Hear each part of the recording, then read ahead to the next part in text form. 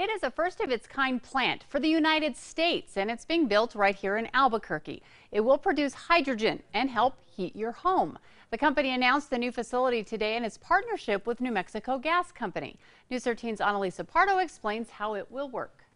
Biotech is an Albuquerque-based company that hopes to help reduce emissions in our state and has big plans for these hydrogen hubs.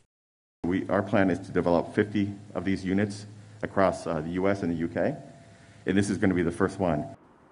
The hydrogen hub will be located on New Mexico Gas Company property near Griegos and Edith. The technology was created at Sandia Labs. The hydrogen produced at the plant will be put into the natural gas pipelines. It will then blend with the natural gas, then travel to your homes for power and heat.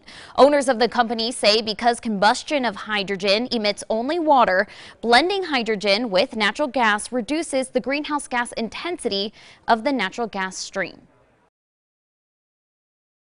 This is a conversation today that if you use natural gas, which is in abundance in New Mexico, through not only New Mexico Gas, but through all the oil and gas operations, using a fuel cell, you can get a 40% reduction in emissions today. When fully operational, New Mexico Gas estimates it will reduce the company's emissions by 10%.